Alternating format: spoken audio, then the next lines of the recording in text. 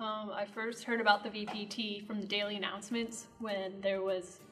an ad in it saying that they were hiring, and I didn't really know anything about video production or video editing, but it was something that sounded interesting.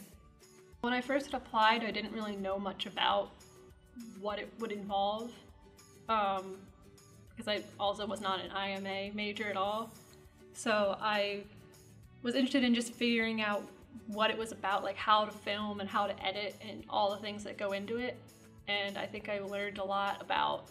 just what is involved in video production. And I think I have a lot more respect for people who are IMA majors,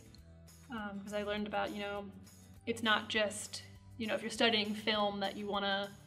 produce movies or TV shows. It involves anything you see on a screen, like YouTube videos or advertisements, TV shows, or any kind of video or short film. You need people to film and to direct and to screenwrite and to edit, and there's so much that goes into it. I think my favorite thing to work on was staff only, because it was just such a cool and creative project, and I liked that it involved the whole team and we all got to get together and script write and film and edit and figure out a storyline just for fun. And I think that was a really cool way of learning different video and editing techniques. Yeah, I think it's kind of opened up ideas about what I could do with my degree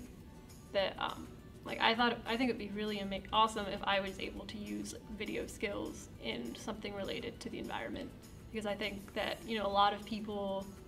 really at any college in the US, you can get an environmental science degree,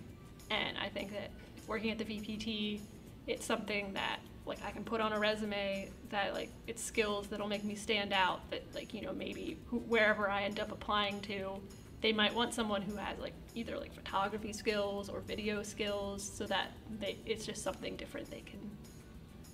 add to their organization.